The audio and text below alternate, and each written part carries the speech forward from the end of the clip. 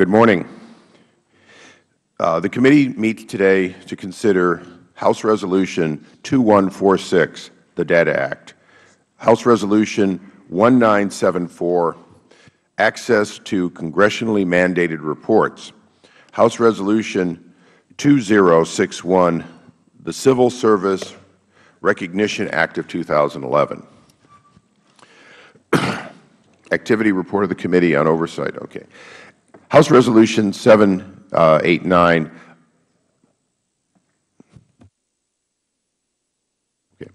House Resolution 789, a bill to designate a facility of the United States Post Office located at 20 Main Street in Little Ferry, New Jersey, as the Sergeant Matthew J. Fenton Post Office. Also, House Resolution 1843, a bill to designate a facility of the United States Postal Service located at 489 Army Street Drive in Guam as the John Bangalman or Bangal E. Mun Gerber Post Office building.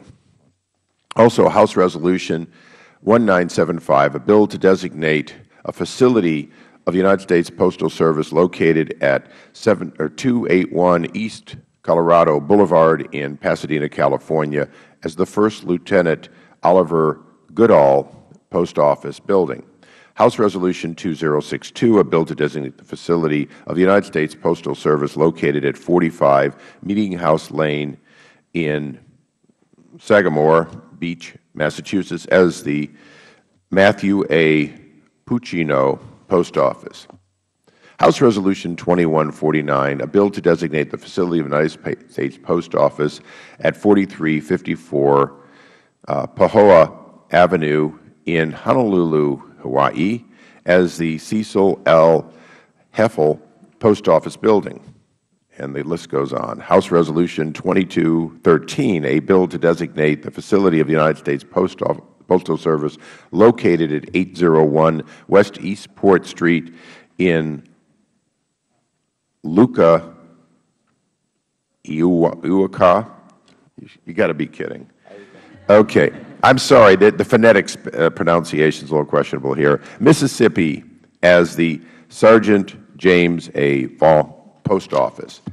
And finally, House Resolution 2244, a bill to designate a facility of the United States Postal Service located at 67 Castle Street in Geneva, New York, as the Corporal Stephen Blaine Ricone, Ricone Post Office.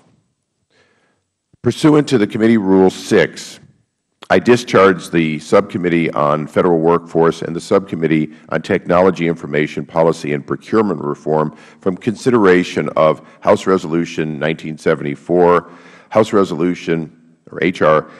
2061, and H.R. 2146.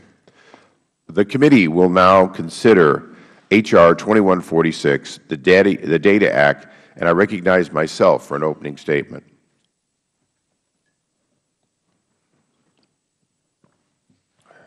The Data Act is the culmination of 2 years or more of bipartisan effort. In May of 2009, then Chairman Ed Towns and I introduced legislation that set up a consistent data standard for Federal financial information. That is the basis for this bill. The Committee has tracked the success of the Recovery Board. The Data Act extends the Recovery Board and expands and mandates and changes it essentially to standardize over the broad basis of the United States financial oversight. Particularly, the Data Act is to combine Federal agencies with information reported by grantees, contractors onto a single platform. It will impose consistent data elements and reporting standards on spending information, so that reports pertaining to different agencies and different programs will become compatible. It will apply sophisticated search capabilities to the Recovery Board pioneered spending system, and it will allow both citizen watchdogs and investigators within the government to have access to a broad group of data sets previously not allowed. There is no question today we here on this dais, plus the Sunlight Foundation, the Project on Government Oversight companion legislation has been introduced by Senator Mark Warner. I am pleased that the White House has indicated strong support that this is in fact a bipartisan from the start piece of legislation. I want to caution everyone, you will hear, as you always hear with transition, that this will require a great deal of cost and labor, that this will in fact cause various new spending. Nothing could be further from the truth. The Data Act streamlines the ability for government to have a single point, and more importantly, a single type of reporting, so that if one day you are doing business with the Department of Agriculture and the next day you are responding to a grant from Treasury or from HHS, you are going to have the same basis. This will make software less expensive, more uniform, and provide for an easier way to communicate into the Federal Government and for watchdogs and government officials to look deep into databases in order to find the kind of waste, fraud, and abuse that this committee so dearly needs in a large and bloated economy, a large and bloated Federal bureaucracy. And with that, I recognize the gentleman from Maryland for his opening statement. Thank you very much, Mr. Chairman. And protecting taxpayers' hard-earned money from waste, fraud, and abuse is one of the most important issues we deal with on this committee. In 2009, Congress passed the Recovery Act to promote job creation, economic activity, and long-term growth. As part of the Recovery Act, we put in place some of the strongest transparency and accountability measures ever enacted. For example, we created the Recovery Accountability and Transparency Board, also known as the RAT Board, which has improved the government's ability to track Federal spending by leaps and bounds. We should just take a moment to acknowledge this fact. Last week, the Chairman of the RAT Board, Earl Devaney, testified that the Recovery Act has had historically low levels of waste, fraud, and abuse. In his testimony, Mr. Devaney called this enhanced transparency the force multiplier that drives accountability. On June 13th, President Obama signed an executive order that takes the model of the RAT Board and extends it across the Federal Government. The President's executive order establishes a new Government Accountability and Transparency Board, or the GAT Board. The purpose of the GAT Board is to provide strategic direction for enhancing transparency and eliminating waste, fraud, and abuse in programs across the entire Federal Government. Today we will consider Chairman Issa's legislation, H.R. 2146, the Digital Accountability and Transparency Act. This bill also would establish a new board called the Federal Accountability and Spending Transparency Board, or the FAST Board. It would be authorized to set government-wide data standards and coordinated oversight of Federal funds to prevent waste, fraud, and abuse. This is a good thing. I support all of these ideas, which are good ones, and I am encouraged that our committee is now taking action. It has been 6 months since the beginning of this Congress, and my position has not changed and has been consistent. Increasing transparency and open government should not be a partisan issue. So today I am happy to announce that I am endorsing Chairman Issa's bill. I do have some additional concerns, including the full-scale repeal of the Federal Funding Accountability and Transparency Act, the 7-year sunset, and the unprecedented authorities granted to the new board, the financial burden on the State and local governments, and other issues. But for the purposes of today's markup, I support the bill and favor moving it forward. I am also gratified that we were able to work together to insert into the bill some of the legislation I introduced in March, along with all of the Democratic members of the committee. In particular, the GAO Improvement Act has been included as part of the amendment in the nature of a substitute. I am also greatly encouraged that Chairman Issa has now agreed to allow the committee to consider 2 other pieces of legislation introduced by the committee Democrats. One is the Presidential Records Act amendments, which would increase public access to presidential records by establishing statutory procedures prior to FOIA releases, and the other is the Federal Advisory Committee Act amendments, which would require agencies to disclose more information about the advisory committees. And I want to thank the Chairman in the last Congress for working so hard on that particular piece of legislation, and it would not have passed off the floor if it had not been for his efforts. I look forward to our committee passing both of these bills, hopefully at our next markup. Mr. Chairman, I have always supported bipartisan efforts to bring greater transparency and accountability to the Federal Government. I understand that our staffs have been working together well on these efforts, so I also want to thank all of them for their hard work. And I hope we can keep this up and move these bills forward. With that, I yield back. I thank the gentleman, and I too can say that our staffs have renewed their effort and are doing very well together. With that, I would offer to hold the record open until the end of the day for any members to submit written statements or extraneous material. We will now open the bill, H.R. 2146, for consideration. Without objection, H.R. 2146 will be considered as read and open for amendment at any point. The text has already been distributed and should be in each of your folders. The clerk will designate the bill. H.R. 2146, a bill to amend Title 31 United States Code to require accountability and transparency in Federal spending and for other purposes. I have an amendment at the desk. Excuse me. I have an amendment at the desk in the nature of a substitute. The amendment has been distributed. Without objection, the amendment will be considered as read and used as the original text for the purpose of all other amendments. Without objection, so ordered. I recognize myself to explain the amendment. The amendment in the nature of a substitute applies a number of suggestions, including the bipartisan suggestion made through our committee staff, in order to improve the bill.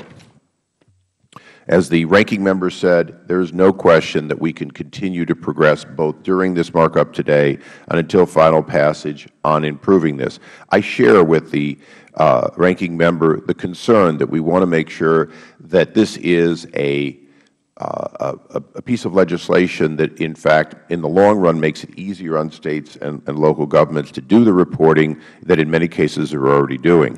Last week, as a result of our hearing and hearing from the Nevada reporting officer who had both concerns and constructive suggestions on why they thought that the bill would help with that, we decided to make additional changes.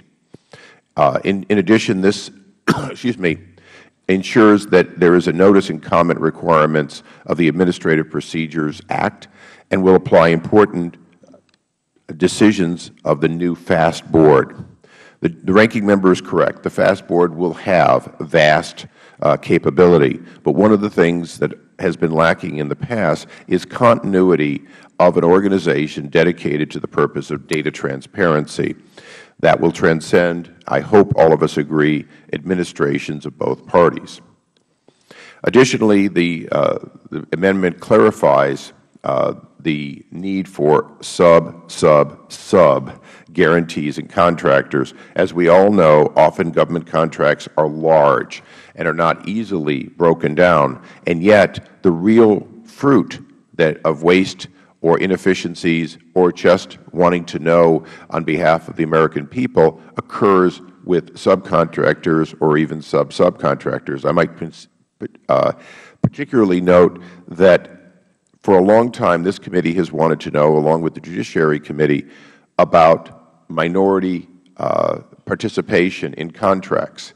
As we go through this system, it is important that we understand you cannot know what minority participation, minority and women participation is if you only know about the general contractor. The makeup of their subs is just as important. Additionally, it requires a majority vote for the FAST vote to use its testimony and its enabled subpoena power. I think this is particularly important for a board that will last for a very long time and that we want to make sure maintains the highest standards of discretion when it comes to using authority envisioned in this bill. It also incorporates, as I said, Mr. Cummings' proposals as the ranking member on behalf of Democrats, proposals to improve the Government Accountability Office. Does any other member wish to speak on the bill? Mr. I Chairman. recognize the ranking member for his statement. Thank you, Mr. Chairman. This amendment makes a number of technical and clarifying changes to the bill. These changes include language to ensure Inspector General independence, condition the issuance of a subpoena for testimony on a vote of the Board, narrow the authority of the Board to grant reporting exemptions to classes or categories of recipients, and incorporate the Government Accountability Office improvement provisions of H.R. 1144. A bill, as you said, I introduced in March with the support of every Democrat on the committee. Again, I want to thank the Chairman for working with the minority in a bipartisan manner on this amendment. I appreciate the Chairman's willingness to incorporate some of our suggestions into the bill. While I may have additional perfecting amendments, I urge all members to support this amendment. And with that, Mr. Chairman, I yield back. Does any member have an amendment to offer? Mr. Chairman, I have an amendment at the desk. The clerk will read the amendment. Amendment to the amendment in the nature of a substitute to H.R. 2146 offered by Ms. Spear of California. Page 28, line 22, insert after Federal funds the following: to the extent practicable, the Board shall give high priority to auditing, investigating, or reviewing Federal funds awarded without the use of competitive procedures such as sole source contract. The gentlelady is recognized to explain her amendment. Mr. Chairman, thank you. I hope this amendment receives bipartisan support. As we all know, the Federal Government awards $535 billion in contracts each year. About a third of that money, $177 billion, is awarded to non-competitively, non-bid, or sole source contracts. In the contracting universe, there is no question that no-bid, sole source contracts are the most ripe for waste, fraud, and abuse. Given this, these contracts are the low-hanging fruit for rooting out waste, and this new agency should set its sights on these contracts first. My amendment would do just that by directing the Board to first focus auditing, investigating, and reviewing on Federal funds awarded via no-bid or sole source contracts. I yield back. I recognize myself in support of the amendment. Because the amendment sets it as a high priority and not first, and I just want to make sure I heard that correctly, I can certainly support it. I believe that we will have a number of amendments offered today that speak in terms of what the priorities are. And although often we do this in report language, I have no objections to this be included in the base bill, and I yield back. I recognize the ranking member. Mr. Chairman, I just want to have a brief comment. I want to thank the gentlelady for her amendment. This is a very good amendment. Sole source contracts are awarded without the benefit of competition, which provides the valuable check of the marketplace in helping agencies determine the best price and value. While sole source contracts are sometimes necessary and appropriate, giving them a high priority for oversight is an excellent idea. I urge the members to support this amendment and yield back. The question is on agreeing to the amendment offered by the gentlelady from California. All those in favor signify by saying aye. Aye. All those opposed? The ayes have it. The amendment is agreed to. Are there any further amendments? I'm going to start with Mr. Connolly. He actually almost won the first round. The gentleman from Virginia is recognized to offer an amendment. Thank you, Mr. Chairman. And, Mr. Chairman, let me just say do you have an amendment at the desk? I do. I have an amendment at the desk. The clerk will designate the amendment. 074. 074.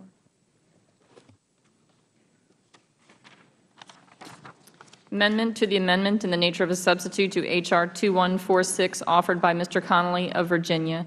Page 27, line 14, strike "and." Page 27, line 18, strike the period and insert quotation, semicolon, "and." Page 27, insert after line 18 the following: for the Administrator for Federal Procurement Policy and the Director of the Federal Acquisition Institute. Mr. Chairman. The gentleman is recognized to explain his amendment. I thank the Chair. Mr. Chairman, I'm going to support your legislation. I will confess to some queasiness about the implementation, and I'm very pleased that the Chairman has worked with the ranking member in the Democratic minority in trying to make improvements to the bill, and I certainly pledge to continue to work with the Chairman and the ranking member to further that cause, because I think there are some other issues we can, between now and taking this bill to the floor, further perfect this piece of legislation. My amendment is a fairly simple amendment, Mr. Chairman. It proposes that we add 2 members to the FAST Board, the Director of the Office of Federal Procurement Policy and the Director of the Federal Acquisition Institute. The purpose for doing this is to ensure that there is some contracting expertise on the Board. One of the subjects certainly this committee has dealt with extensively is the contracting subject. And I just want to make sure that there actually is contracting expertise, Federal contracting expertise on the Board, looking at that particular set of issues and with that particular expertise. And the amendment is that simple. And with that, Mr. Chairman, I yield back. I would recognize myself to express concern but support. In the present form, I cannot support it partially because, quite frankly, I am concerned about designating specific individuals at this time. I do share with the gentleman the belief that we need to make sure we have a Board that includes representation from the contracting community. If the gentleman will withdraw his amendment, I will agree to work with him before it goes to the floor to ensure that we find an amicable solution to increasing the participation by individuals who have that specific background. Certainly, with your assurance, Mr. Chairman, I would be glad to do that. Does anyone else have without objections to order, does anyone else have an amendment to offer?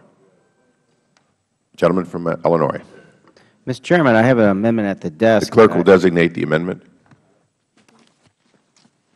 Amendment to the amendment in the nature of a substitute to H.R. 2146 offered by Mr. Quigley of Illinois. Page 29, after line 11, insert the following. 7, issuing a report in accordance with subsection D on the feasibility of collecting and publishing online tax expenditures data. Page I'd ask unanimous consent to be considered as read and recognize the gentleman to explain his amendment. Without objections, so ordered. Thank you, Mr. Chairman. Mr. Chairman, I applaud you for this, what I think is an innovative and much-needed bill to improve oversight of Federal spending. The reforms outlined in this bill will streamline spending information, improve data quality, eliminate redundancies, and bring unprecedented transparency to Federal spending. My only addition to this bill is to encourage consideration of including tax expenditure data on the government spending website created by the bill. The Act will create a comprehensive website with information about every Federal dollar spent. However, missing from all this data are tax expenditures. While tax expenditures are not traditionally considered spending programs, they do function in a similar manner to spending, in that a dollar handed out in a tax break increases the deficit just as a dollar handed out in a grant. Take, for example, Federal spending aimed at improving housing. What's the government's most expensive housing program? Spending on housing totals $26.4 billion, while the Department of Housing and Urban Development totals $49.3 billion. Yet we spend $221 billion on housing tax expenditures each year, an amount not included in the budget or subject to regular review in committee. There is clearly an oversight problem with tax expenditures. As we see in the case of housing, they dwarf our on-budget counterparts, but they aren't scrutinized in the same way as other programs. Tax expenditures total over $1 trillion per year, or the same amount spent annually on discretionary spending. We can debate over the utility of certain tax expenditures, but what I am arguing for here is simply more transparency of these costs. So basically, what we are asking the Board to report what data should be available in order to better evaluate these expenditures. The amendment simply asks the new FAST Board to report on the feasibility of collecting and posting tax expenditure data. My amendment also requires the Board to report on any changes to the law needed to make this data publicly available.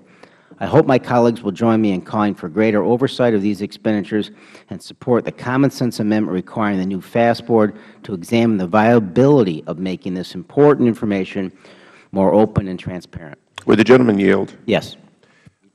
If the gentleman, and we have conferred with your staff, would agree, starting with line 10, to have this amendment read, description of processes that could be put in place to collect tax expenditure information, then we could support it. The change being the difference between making a final decision and, in fact, recognizing that that has to come back to Congress. But I believe the amendment is extremely good. I only had our staffs mutually only had that one concern. Very good. Mr. Chairman, we have no objection to the Okay, so without objection, that language, which is going to be placed before the clerk, will be amended in the gentleman's amendment.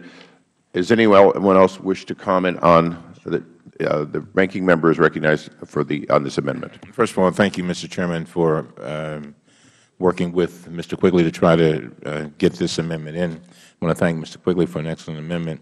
As I have already said here today, the issue of Federal spending transparency and accountability is one of the most important issues this committee deals with. The Chairman reads a statement at the start of every committee hearing that talks about the importance of protecting taxpayer dollars. That statement also says this: our solemn responsibility is to hold government accountable to taxpayers, because taxpayers have a right to know what they get from their government. I wholeheartedly agree. Taxpayers do have a right to know how their hard-earned tax dollars are spent and what tax dollars are getting from what taxpayers are getting from their government. Any accounting of the costs of government spending is inherently incomplete unless it also includes data on the revenue loss to the government through tax breaks, incentives, and individuals and businesses receive. Tax expenditures or tax breaks account for more than $1 trillion in foregone revenue annually. While they differ from direct expenditures in form, they have the same net effect on the Federal budget. As such, efforts to improve the public's access and understanding of Federal spending information should also include the information on tax expenditures. I know the IRS already makes some data on tax expenditures publicly available in aggregate form, Mr. Chairman, but Mr. Quigley's amendment would direct the new board to conduct a study on the feasibility of drilling down even further. And with that, Mr. Chairman, I support the amendment. And again, I want to thank you for working with us on that. I want to thank you. The question now occurs on the amendment to the amendment in the form of substitute offered by the gentleman from Illinois. All those in favor say aye. Aye. Aye. Any opposed?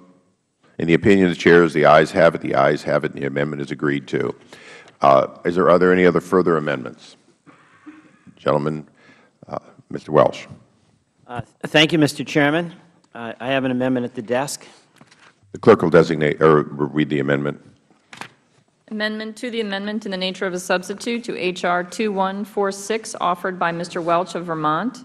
Page 4, insert after line 25 the following: 7, Foreign Corrupt Practices Act of 1977, the term Foreign Corrupt Practices Act of 1977. I ask unanimous consent to be considered as read.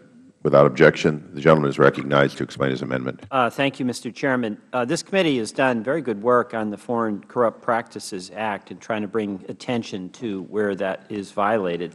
And the purpose of this amendment is to suggest that the Board give high priority to auditing and investigating or reviewing the Federal funds awarded to any contractor that has been found to be in violation of the Foreign Corrupt Practices Act of 1977, and specifically to identify such a contractor as a violator of the Act, again, all in the spirit of, I believe, this overall legislation to provide further transparency in an easily accessible way to taxpayers.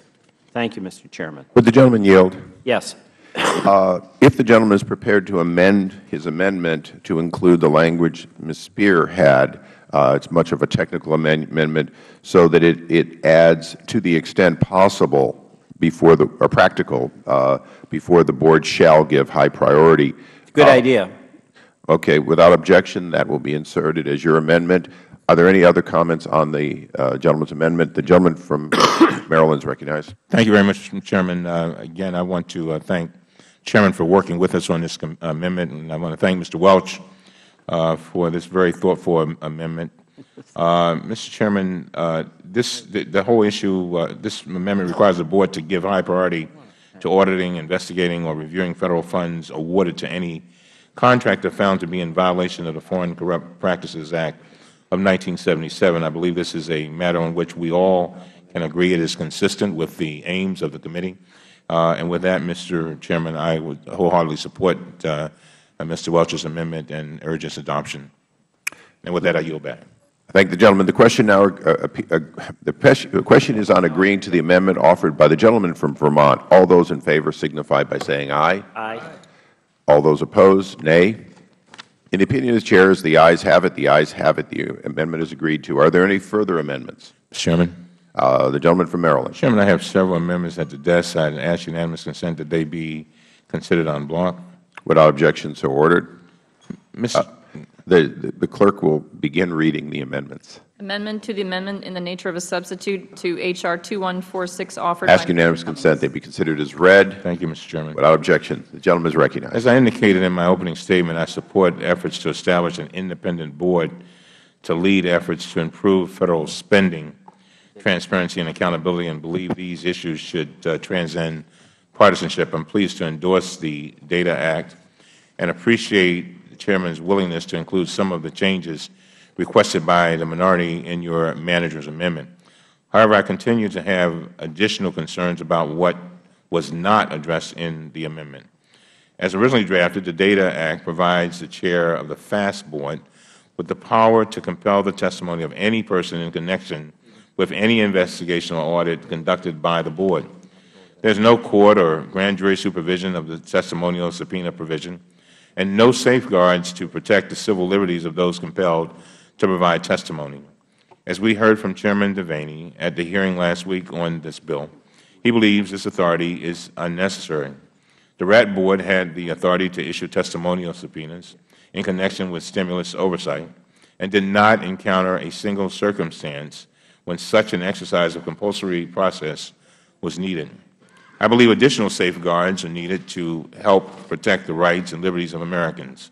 The manager's amendment takes a significant step in the right direction, and I am thankful that Chairman Issa recognized the need for an additional check on the process and required a vote of the Board prior to the issuance of a subpoena. One of my amendments would add additional safeguards to protect against abuses of process and ensure fairness and adequate process for any individual who receives a subpoena. I am also concerned about the process for selecting the Chair for the new Board. The bill requires the establishment of a commission that appears to be modeled on the current statutory appointment mechanism for the Comptroller General. Mr. Chairman, that process has resulted in lengthy vacancies, including the most recent vacancy of nearly 3 years from March 2008 to December 2010. I think the Chairman would agree with me that that is simply unacceptable. That is why another amendment I am offering strikes the provisions establishing a commission to make this election and maintains congressional input through an appointment by the President with the advice and consent of the Senate. I am also concerned about the virtually unprecedented authorities given the Board under the DATA Act. As currently drafted, the DATA Act grants the new Board broad authority to conduct rulemakings, audit and investigate any and all Federal spending, issue subpoenas to compel testimony, and issue binding guidance to all Federal agencies and recipients of Federal funds. The Office of Management and Budget is the implementation and enforcement arm of the government-wide policy. In addition to budget development and execution, OMB manages agency performance, Federal procurement, financial management, and information policy and technology. It is in this capacity that OMB issued implementing guidance for the Recovery Act in February 2009 and updated guidance several times over the next year and a half to improve compliance, recipient reporting, and data quality. It is clear from the success of the Recovery Act that this model worked. OMB has direct authority to issue guidance to agencies and recipients of Federal funds with the clarity of one voice and the tools to enforce that guidance. Therefore, another amendment I am offering follows the Recovery Act model by allowing the new Board to designate common data elements and data reporting standards, but directing OMB to work in consultation with the Board to issue implementing guidance.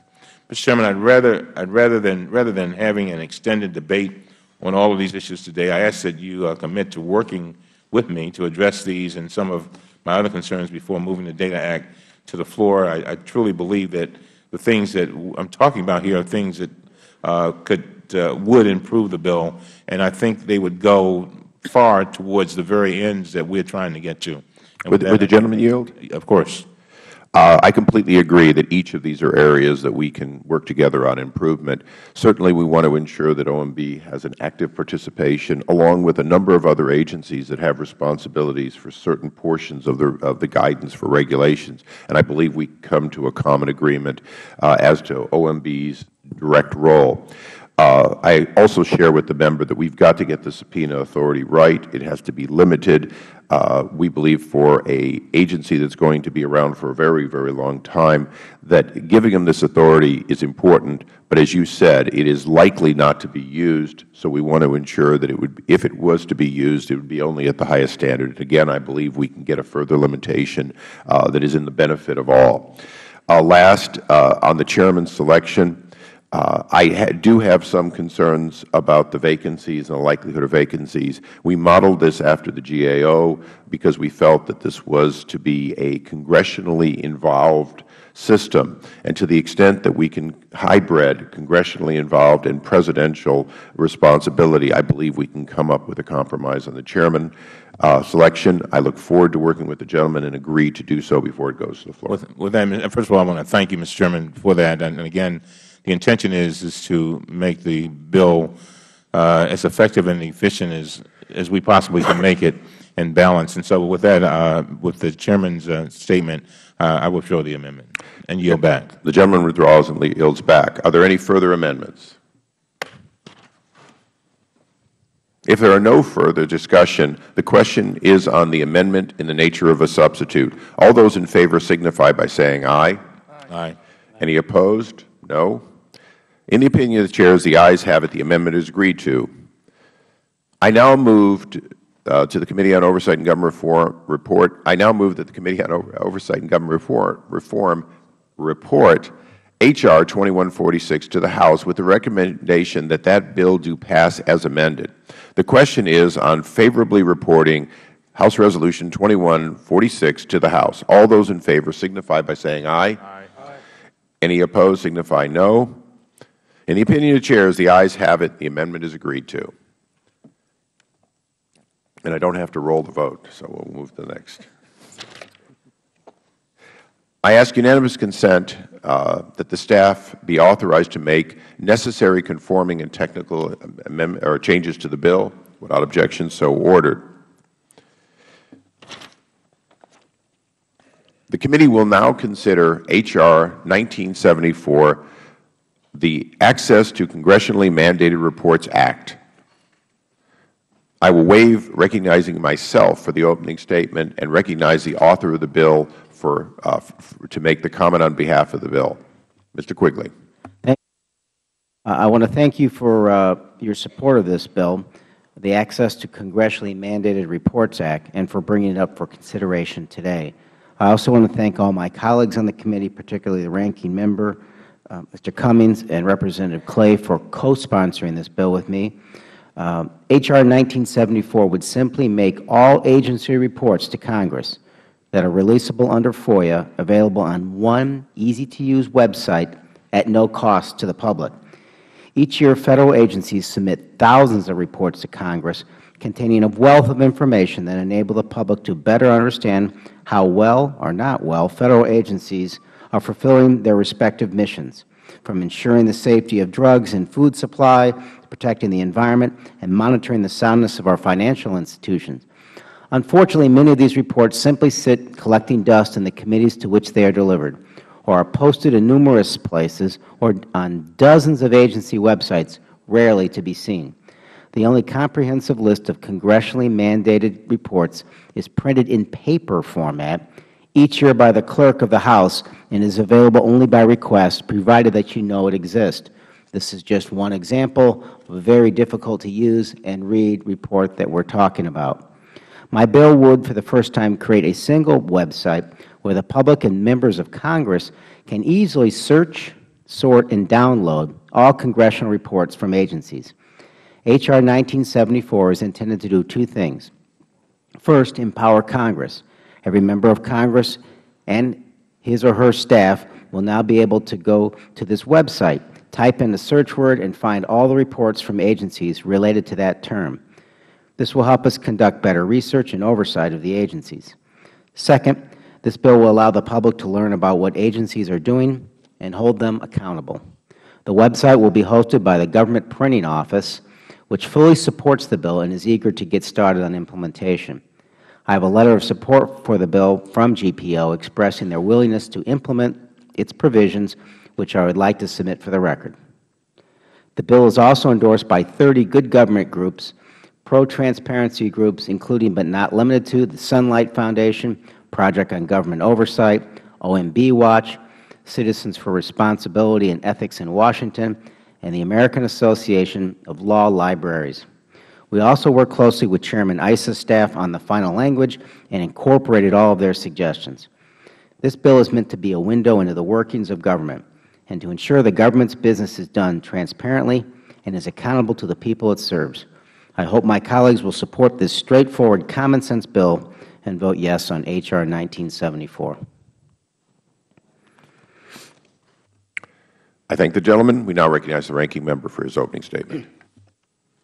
Thank you very much, Mr. Chairman. I'd like to commend Representative Quigley for his work on the transparency issues for introducing this bill. H.R. 1974, the Access to Congressionally Mandated Records Act, is a common-sense measure that will make the government more transparent and accountable. H.R. 1974 will create a one-stop shop where Congress and members of the public can access agency reports to Congress. Federal agencies are required to make thousands of reports to Congress each year. It is virtually impossible for Congress to keep up with all of these reports. This bill will improve congressional oversight by making it easy to find and access reports. Equally as important, this bill will give the public access to agency reports. Many reports are not currently available online. Even those reports that are available can be difficult to find. H.R. 1974 has been endorsed by 30 organizations. A similar bill was introduced by Representative Steve Draghouse last Congress, and it also received significant support from the open government community. This is a good bill, and I urge members to support it. And with that, Mr. Chairman, I yield back. Does any other member wish to speak on the bill? I'll move to strike the last word myself briefly. I believe this is the kind of legislation we should work on regularly. Mr. Driehaus offered this in the last Congress, and it was a good idea, but at that time it designated the Office of Management and Budget to post these and to make the determination about whether or not there was substantial compliance. Ultimately, under the separation of powers, I believe Mr. Quigley has recognized that if Congress asks for a report, Congress is the determinant about whether or not there has been substantial compliance. With that, Mr. Chairman, there is an amendment at the desk. With that, I will say, I apologize. I should not have struck the last word, and I apologize. That was my opening statement instead. We will now open the bill H.R. 1974 for consideration. Without objection, H.R. 1974 will be considered as read and open for amendment at any point. The text has already been distributed to each of you in your folders. The clerk will designate the bill. H.R. 1974, a bill to require the public printer to establish and maintain a website accessible to the public that allows the public to obtain electronic copies of all congressionally mandated. I ask unanimous consent it be considered as read. Does any member further wish to speak on the bill? If not, does any member wish to offer an amendment? The gentleman from Illinois is recognized for his amendment. Thank you, Mr. Chairman. There is an amendment at the desk. The clerk will designate or read the amendment. Amendment to H.R. 1974 offered by Mr. Quigley of Illinois, page 6, line 17, insert, with the exception of technical changes after changed or removed.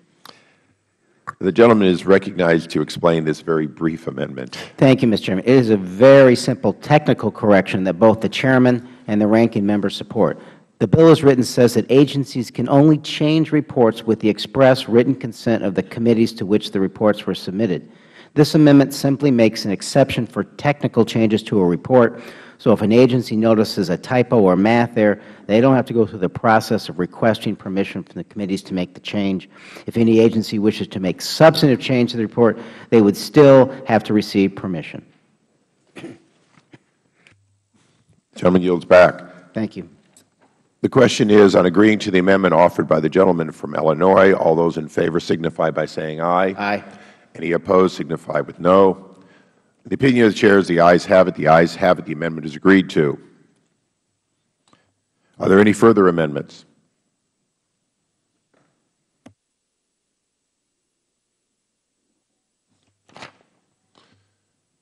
Hearing none, I move that the Committee on Oversight and Government Reform report House Resolution 1974 to the House with the recommendation that that bill do pass as amended. The question is on favorably reporting H.R. 1974 to the House. All those in favor signify by saying aye. Any opposed signify by saying no. In the opinion of the Chair, the ayes have it. The ayes have it. The motion is agreed to. I ask unanimous consent that the staff be authorized to make necessary conforming and technical changes to the bill. Without objection, the motion and unanimous consent are agreed to. The committee will now consider H.R. 2061, the Civilian Service Recognition Act of 2011. I recognize myself for an opening statement. The Civilian Service Recognition Act of 2011 was introduced by Representative Hanna of New York and Representative Hinchey of New York earlier this month. The bill has 18 co-sponsors, including several members of this committee, including the delegate from Washington and the gentleman from Virginia. The bill authorizes the presentation of United States flag to family of Federal civilian employees who lose their lives while performing official duties, or because of their status as a Federal employee. My amendment makes a number of changes designed to facilitate implementation of the legislation, including providing agency heads discretion in presentation ceremony, clarifying those eligible to request a flag, and requiring the agency head to consider the circumstances of the employee's death and nature of their service. I do support this bill once amended, and I would only close by commenting that Brian Terry's family was presented flags by this committee for just that reason. And so I strongly support this bipartisan legislation and yield back. The gentleman from Maryland is recognized. Thank you very much, Mr. Chairman. I am glad our committee is considering constructive legislation pertaining to our dedicated Federal workforce, especially since they received so much negative attention and criticism recently for simply doing their jobs. H.R. 2061, the Civilian Service Recognition Act, seeks to ensure that Federal employees have access to a seemingly small yet very meaningful benefit that should have been provided long ago. H.R. 2061 would grant department heads the authority to present the flag of the United States to Federal civilian employees who are killed either performing their duties or as a result of their status as U.S. government employees. The Federal Government employs over 2 million hardworking American citizens to commit themselves daily to public service. They are Federal law enforcement officers, emergency responders, engineers, scientists, and countless others who make enormous sacrifices for our nation. Many of these employees take on high-risk and danger-filled jobs, and they deserve our nation's recognition and appreciation. For example, since 2001, over 35,000 Federal civilian employees have been deployed to Iraq, Afghanistan, and other combat-related zones in support of ongoing military missions, political and economic development efforts, and reconstruction projects. For these reasons, I enthusiastically support the underlying concept and the spirit behind H.R. 2061, and I urge all members to support the bill. I hope to work with the Chairman and other members on additional legislation to support Federal employees. One example, deployed Federal employees currently are not afforded the same level of treatment or access to certain benefits when injured on the job, whether here or abroad. In addition, deployed Federal employees report inconsistencies in pay, leave, and worker compensation benefits, as well as medical care upon their return. I hope we will be able to examine some of these issues as well. And with that, I fully support the bill, urge all members to support it, and I yield back. Thank you. I will hold the record open until the end of the day so that any member who would like to present a written statement may. We will now open the bill, H.R. 2061, for consideration. Without objection, H.R. 2061 will be considered as read and open for amendment at any point. The text has already been distributed is in each of your folders. The clerk will designate the bill. H.R. 2061, a bill to authorize the presentation of a United States flag at the funeral of Federal civilian employees who are killed while performing official duties or because of their status as a Federal employee. Thank you. I recognize myself. I have an amendment at the desk in the nature of a substitute. The amendment has been distributed. Without objection, the amendment will be considered as read and as the original text for purposes of amendment. Does any member wish to speak on the bill? Seeing none. Does any member wish to offer a further amendment? If there is no further discussion, the question is on the amendment in the nature of a substitute. All those in favor signify by saying aye. All those opposed, no. In the opinion of the Chair, the ayes have it. The ayes have it. The amendment is agreed to. I now move that the Committee on Oversight and Government Reform report H.R. 2061 to the House with the recommendation that the bill do pass as amended. The question is on favorably reporting H.R. 2061 to the House. All those in favor signify by saying aye. Aye. All those opposed, no. In the opinion of the Chair, the ayes have it. The ayes have it. The motion is agreed to and ordered reported to the House of Representatives. I ask unanimous consent that the staff be authorized to make all necessary and conforming technical changes to the bill. Without objection, so ordered. The committee will now consider the activities report for the first half of the first session of the 112th Congress, and I recognize myself for an opening statement. On January 5th, the House of Representatives adopted rules for the 112th Congress to increase transparency and improve responsibility of the American people, to the American people. Today, we will consider the first semi-annual activities report covering committee activities. From January through the end of May, in past years, these reports have been filed once per Congress. Pursuant to House Rule 11, Clause 1D, the report must summarize the legislative and oversight activities of the oversight and the oversight plan approved by the committee. Pursuant to Rule 11, Clause 2, the report must include a separate listing of any hearings conducted on waste, fraud, and abuse or management of government programs that are in our jurisdiction. Interestingly, since they are all within our jurisdiction, it is by definition a broad report. It must also include those recommended for review by agency inspector generals or included on the Government Accountability Office biannual high-risk list. Pursuant to HRES 72, the report must also summarize oversight or legislative activity conducted as part of or as a result of the inventory and review of existing, pending, and proposed regulations and orders. Finally, pursuant to House Rule 11, Clause 1D, we must file this report by June 30th, 2011. Would Mr. Cummings like to make an opening statement? The gentleman is recognized. Thank you very much, Mr. Chairman. Mr. Chairman, the activities report summarizes the hearings and business meetings the committee has held since the start of the 112th Congress. I will not object to the report or offer amendments, but I would like to raise two very important points. First, this activities report is absolutely silent on the issue of the mortgage servicing companies who are currently refusing to provide documents relating to illegal foreclosures, inflated fees, and widespread fraud against the American homeowners and our constituents. I am particularly alarmed by the increasing report that the United States service members, our military, those people that we send off to battle, and their families have been illegally evicted from their homes and charged millions of dollars in unwarranted fees. We heard some of that testimony in Baltimore. As you know, members of our committee voted on February 10th to adopt our oversight plan for this Congress pursuant to House Rule 10, Clause 2D.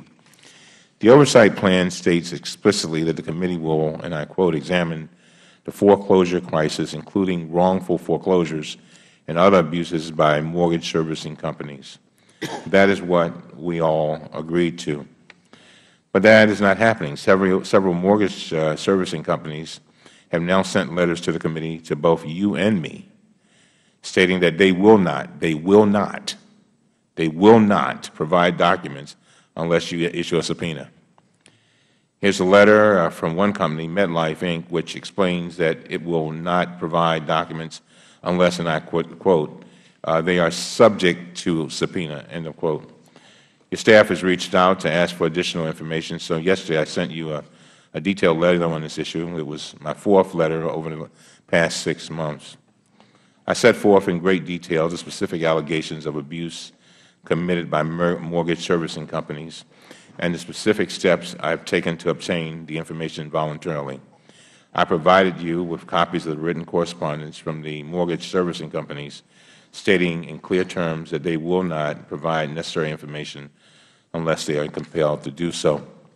Sadly, on Saturday, we will, in my district in Baltimore, be holding our 6th foreclosure prevention conference, where we will literally have more than 1,000 people in tears, worried about mortgages and being foreclosed upon, and many of them will have been victims of abuse of some of these very same companies. Those are our constituents, and I am very saddened for them, but we'll be able to do something about them in Baltimore. But the fact is that when you have mortgage companies and servicers basically saying, we don't care, you can't do anything anyway because we're just not going to give you information that you requested, although we've already admitted to wrongdoing. These are people that have already admitted to it. It just concerns me. I raise this issue because the foreclosure crisis is affecting millions of Americans across the country, including those in every district represented by members of this committee, devastating communities and impairing our nation's economic recovery. I do not want to offer pointless amendments to the activities report. I want the documents, and so should this committee. My second point relates to jobs. The first line of the activities report claims that quote, the #1 priority of the Congress is to foster private sector job creation and get Americans back to work, end of quote. But it has now been 169 days, and the Republican leadership still refuses to bring a single jobs bill to the floor. Instead, the Republican leadership has insisted on pushing reckless cuts that destroy jobs, undermine our economic growth, and weaken our middle class. We are seeing, Mr. Chairman, one of the greatest transfers of wealth that has been experienced in my 60 years on this earth. In terms of our committee's jurisdiction, there have been 12 bills to date. 3 have been enacted into law, 1 to extend the Ronald Reagan Centennial Commission, 1 to name a post office in California, and 1 relating to D.C. school vouchers. 5 more have passed the House, and all bills to name post offices. 4 more have passed the committee, 2 relating to Federal employee taxes and probation periods, and 2 relating to contractor taxes and sunset dates for protesting tasks and delivery orders. Even if you include the legislation we are marking up today, which I support, none of these bills has anything to do with creating jobs. Over the next 6 months, I hope we can focus less on attacking the Federal workforce, attacking labor unions, and attacking regulations that the oil industry and others want to repeal. Instead, I hope we can focus more on concrete solutions to help Americans with their jobs, their homes, their health, and their education. We have a tremendous opportunity on this committee. I think today's markup, Mr. Chairman, was a giant step in the right direction, and I look forward to working with you as we move forward. With that, I yield back. I thank the gentleman. I will hold the record open until the end of the day for any members who wish to submit a statement. We will now open the report for consideration. Without objection, the report will be considered as read and open for amendment at any point. Mr. Chairman. Just one moment. The report has already been distributed to each of you in your folders. The clerk will designate the report. A report of the activities of the Committee on Oversight and Government Reform for the first half of the first session of the 112th Congress. Does any member wish to speak on the report? The gentleman from Missouri is recognized. Chairman, thank you. And just to echo what the ranking member stated, you know, the first sentence of this committee's first semi-annual activities report is, and I quote, "The #1 priority of this Congress is to foster private sector job creation and get Americans back to work." As the majority has made this the very first sentence, I would have to conclude that they feel that this is the #1 priority of this committee as well. However, as I read through the report and the listing of hearings and meetings held, all bills enacted into law, I find it difficult to see how fostering private sector job creation and getting Americans back to work is the #1 priority of this committee. And I don't see that at all. I see a committee that is just about as committed to job growth as is the majority in the House as a whole, which is not very much at all. Looking through the activity report, I see a bill that extended the termination date for the Ronald Reagan Centennial Commission. I see a bill, an unconstitutional bill, that cynically took advantage of the possibility of a government shutdown and tried to change the way laws are made. And I see a bill that tried to undermine public education in the District of Columbia. I also see a bill that tried to make it harder for new Federal workers to become members of the civil service. And in particularly ironic example, I see a bill allowing the government to fire Federal employees who are late on their taxes.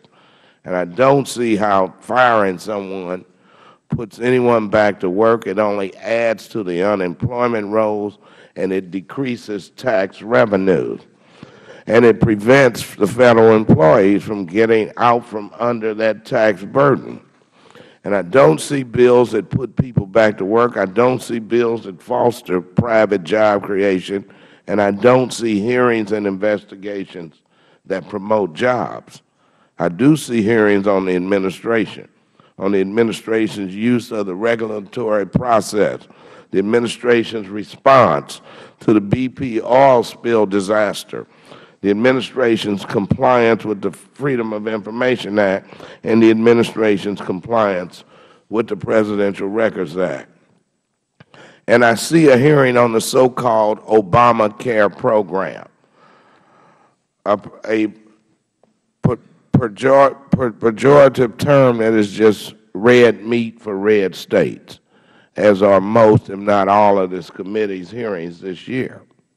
And I do not see any hearing on actual job creation, and I do not see any hearing on any non-job issues that properly belong before this committee right now, such as the decennial census, and that is troubling. In 2007, when I became chairman of the Census Subcommittee, we discovered that my colleagues on the other side of the aisle had conducted only 2 oversight hearings on the 2010 census, 2 hearings in 6 years. As a result, there were numerous problems with the plans for the census, problems that could have been and should have been discovered with proper oversight from the majority. This was during a time that, as the Chairman eloquently pointed out during a hearing last week, the majority was inappropriately concerned with simply protecting the President and the Bush administration. And I'm proud of the fact that when I was chairman, as a result of the more than 20 hearings we held and investigations we initiated, the 2010 census was successful. We resolved the problem issues through proper oversight. And we did what we were supposed to do. We didn't take our eye off the ball in order to score cheap political points, and the record stands for itself. And we didn't deny the minority the right to select their own witnesses. We didn't exclude the minority from investigative trips, and we didn't disclose court-sealed documents, and we didn't issue unilateral subpoenas.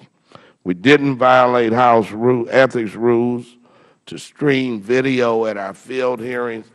And as for this first semi-annual activities report, I would suggest that we change the first sentence because it does not accurately reflect the conduct of this committee over the last 5 months. I yield back.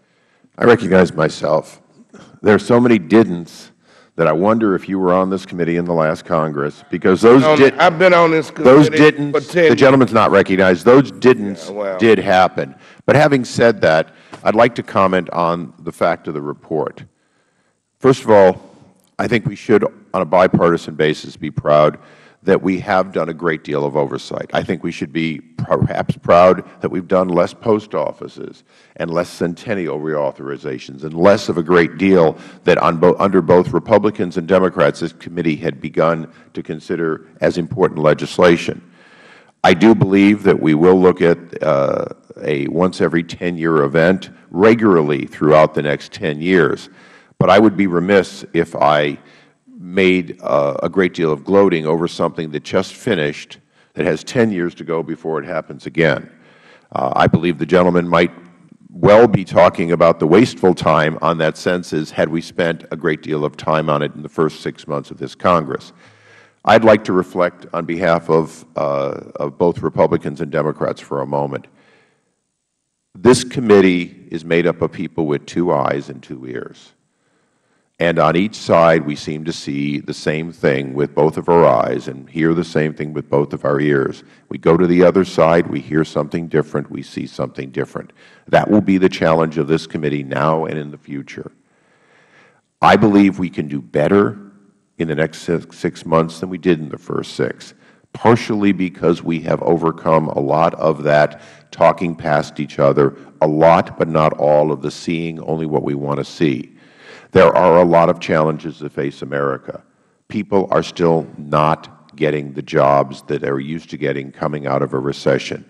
They're not seeing the bounce back either in the mortgage market availability or in the value of their homes. There are plenty of problems in America that we must see with the same eyes, hear with the same ears, and I believe we can get there. This report is not intended to gloat over what we did for the 6 months. It's intended to accurately report what we did and leave out what we didn't do. During the first 6 months, we did have a hearing in Baltimore on the request of the ranking member, and it was a good hearing, and it was well attended. During the first 6 months, we did have oversight on regulatory impediments to job creation, and I believe we've come a long way. We've had controversial hearings, hearings that we believe differently about whether or not impediments to job creation or, in fact, the conduct of this administration is working toward job creation positively or not. We will continue to do that. I pledge to work with the ranking member to make sure that 6 months from now, when the next report comes out, we will have done more items which are meaningful to the minority and meaningful to the majority. That's a responsibility and a promise I make here, but we have to do it together. We will have hearings that we disagree on. We will have ideological differences on whether or not, as the gentleman from Missouri said, that laying off people who, or dismissing people who haven't paid their taxes is in fact a, quote, increasing unemployment and losing tax revenue, or a measured response to individuals who were reckless and irresponsible. When we had those hearings, I remember distinctly there was very little sympathy for the contractor who did it, who then would lay off his employees, but more sympathy for the Federal employer. I plan to introduce legislation that tries to bridge that difference, that tries to come up with a narrow bill that both sides can endorse. The legislation that left here earlier, I do not believe is likely to become law. This committee has 2 responsibilities: further the knowledge of all of Congress in the performance of their duty, and offer legislation for real reform that ultimately is viable enough to become law. We should not be the committee of making statements that are not supported or offering legislation that is dead on arrival. Would the Chairman yield? I will in just a moment, and I will endeavor to do that. This today should have been an opportunity for us all, and I hope it will be in any further opening comments, that this will be an opportunity for us to say, as the ranking member often says, we're better than this. We can do better. This is our watch. It's our time, and we have to do more. I'm a brand new chairman. This is a brand new majority. We didn't do as well as we could have. We want to do better. I reach out to you and ask you, please help us do better, but also realize that it's our turn to lead, and we have to do the best we can. So it's what you can find that we can agree to, that we can work on, that is most important, not the eyes that will never see things the same. I yield to the gentleman. Thank you for yielding, Mr. Chairman. And I look forward to working with you and other members on this committee.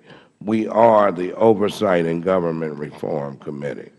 And if we talk about what we've done in the first 6 months, you know, we've done, this committee has acted on 64 bills and resolutions. 22 of those were later enacted into law, and 15 were passed by the House. These figures include 25 resolutions and 19 postal namings. And so, I mean, look, we did a lot of that in the previous Congress also. And really, we need to get back to the objective of how do we save taxpayer money? How do we have true oversight and transparency over our government? And so if you want to engage us in that, I'm willing to work with anybody over there. Reclaiming my time, I appreciate that. As to the ranking member's statement about the continued mortgage crisis, I've been informed by staff that our letter should be returning to the ranking member, delineating one of the reasons that we have not yet issued those subpoenas, although the threat is out there, and also the other agencies that we're working with who are compelling information. I look forward to an extended meeting with the ranking member and his staff so that we can plan out how we're going to get the legitimate discovery that we need. And with that, I thank you and yield back. Does anyone else wish to speak? The gentleman from Pennsylvania. Thank you, Mr. Chairman. Having been a new member and only sitting here for a little bit over 5 months, I feel I'm almost compelled to make some statements. And there's an old saying out there that says, this, of all the words that men have penned, the saddest are what could have been.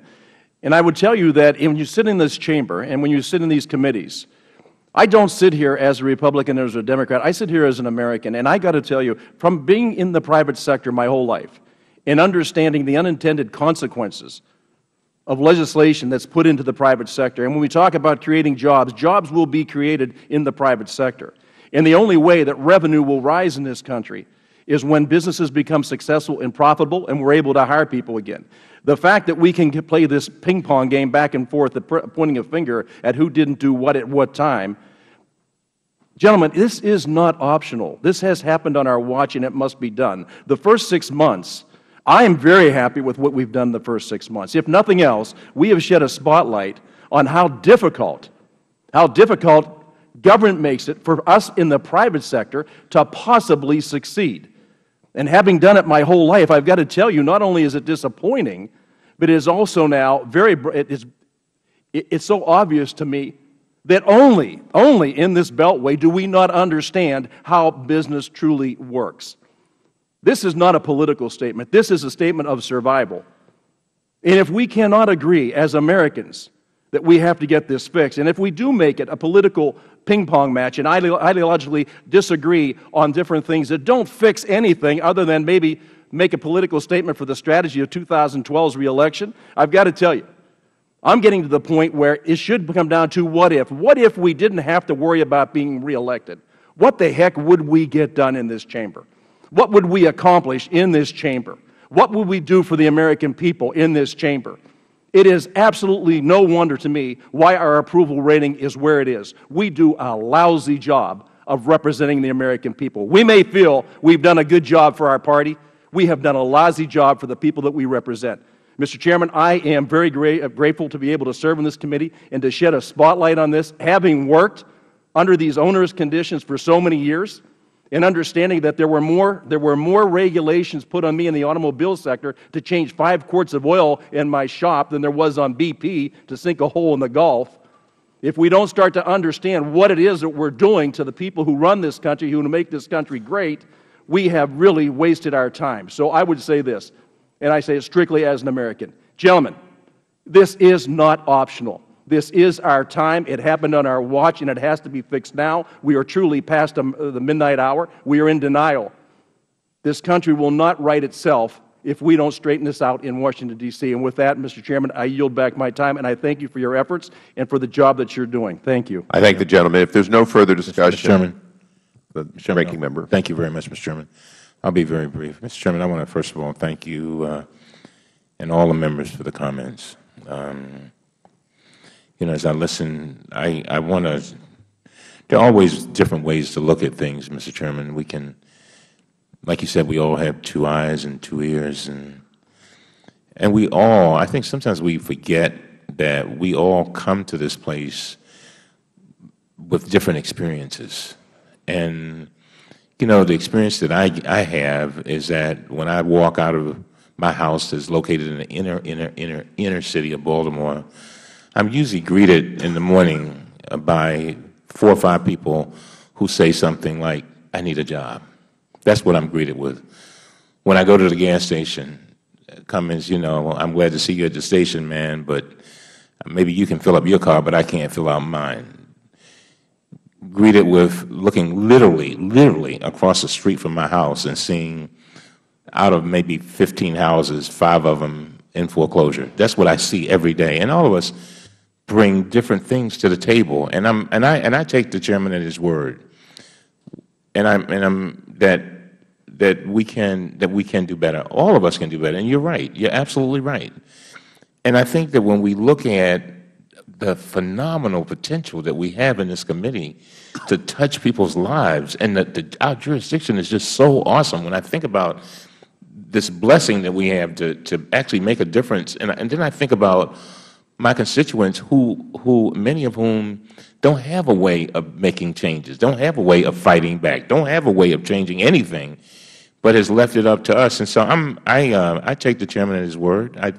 And I'm hoping, and like I said, and I meant it, I was so pleased that we were able to take the legislation that we passed here today. And I think this today was an example of what we can accomplish when we do work together. And so, Mr. Chairman, I'm looking forward to the next 6-month report.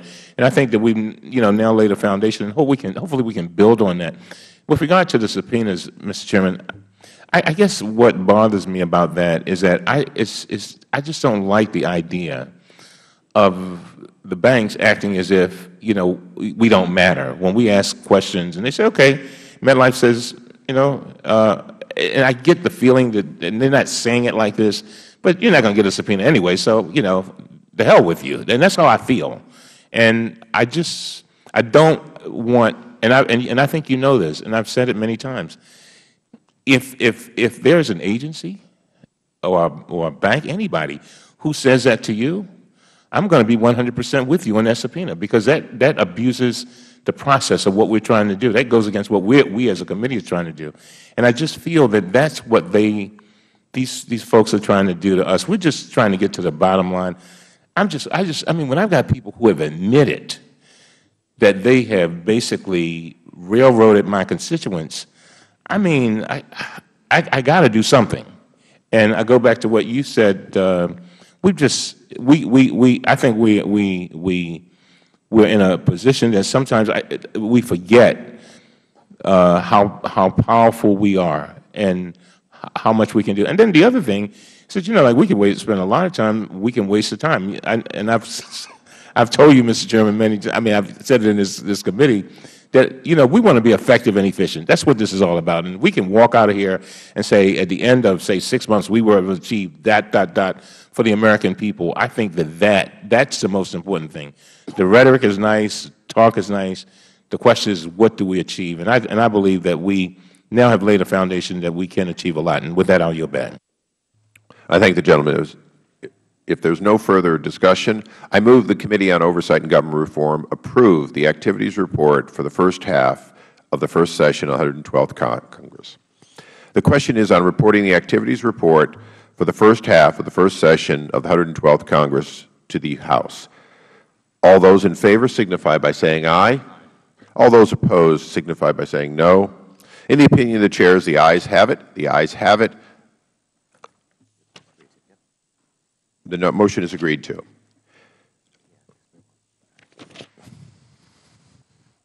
The committee will now consider the following bills: H.R. 789, H.R. 1843, H.R. 1975, H.R. 2062, H.R. 2149, H.R. 2213, and H.R. 2244 in block.